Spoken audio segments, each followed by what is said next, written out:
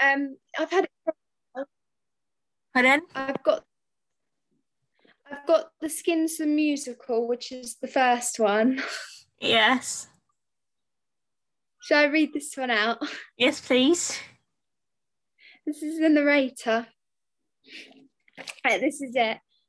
And the bunch of teens, well cooked, decide to throw a party in the middle of September for God knows what reason. And then this is what he's saying. Why is literally no one talking about how going to the party is going to be a big thing? Probably because literally nobody cares.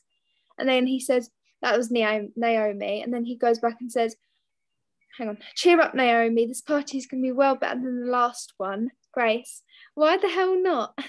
Katie, I'll come if you go. Emily, it depends. If it's going to be away for time, then yeah, sure, why not? Grace, the only problem is that I'm off abroad soon, so au revoir.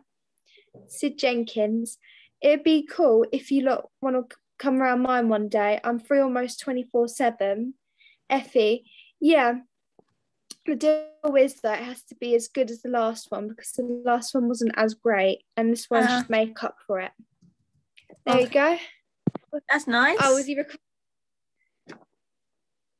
Yeah. Is that